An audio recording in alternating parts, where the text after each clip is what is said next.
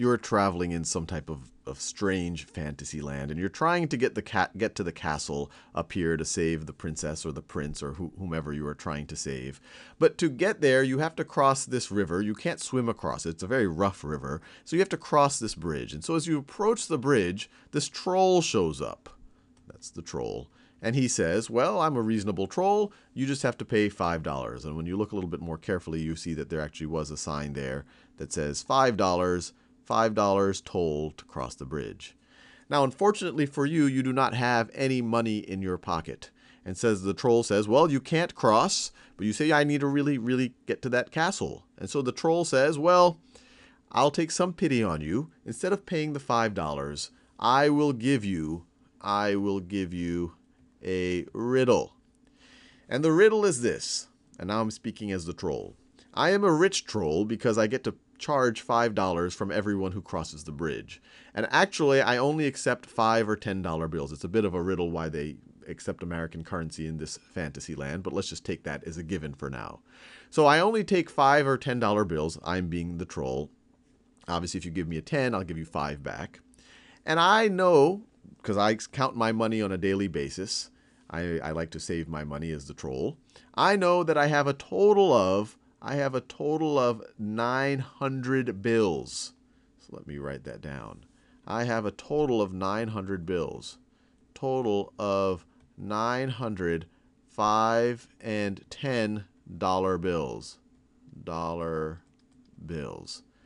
And he says, I will give you, because I'm very sympathetic, I'll give you another piece of information. He says, if you were to add up the value of all of my money, which is all in $5 and $10 bills, value of all the $5 and $10 bills that I have, I, speaking as a troll, bought dollar bills, is $5,500. This is a rich troll, is $5,500. And so the riddle is exactly. And if you give the wrong answer, and if you're not able to solve it in 10 minutes, he's just going to push you into the river or do something horrible to you. He says exactly how many 5s and 10s do I, the troll, have?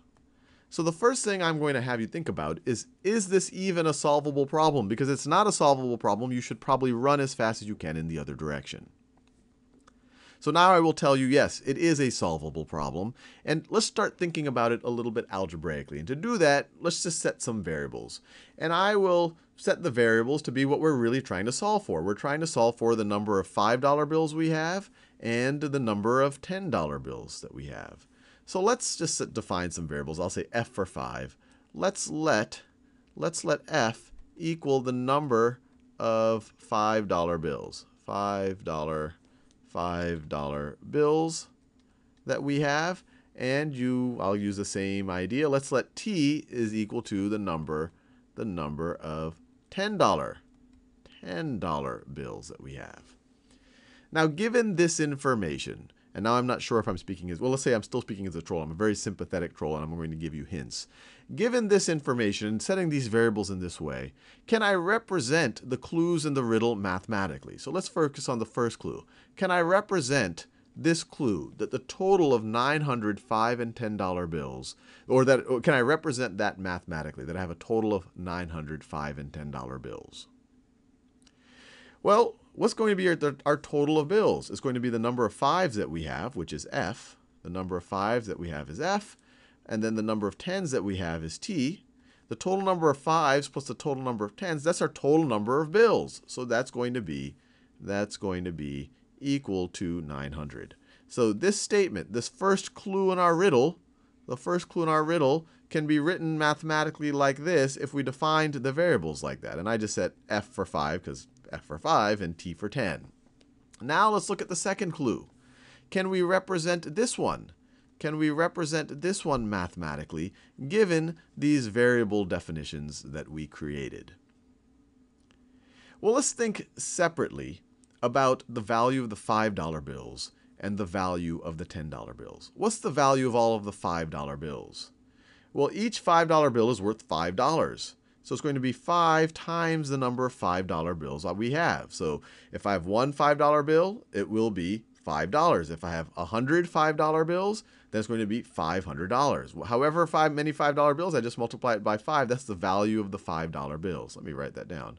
Value of the $5 bills. Now, same logic, what's the value of the $10 bills? Well, the value of the $10 bills is just going to be 10 times however many bills I have.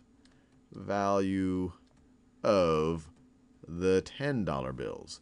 So what's going to be the total value of my bills? What's going to be the value of the $5 bills plus the value of the $10 bills? And he tells me what that total value is. It's $5,500. So if I add these two things, they're going to add up to be $5,500.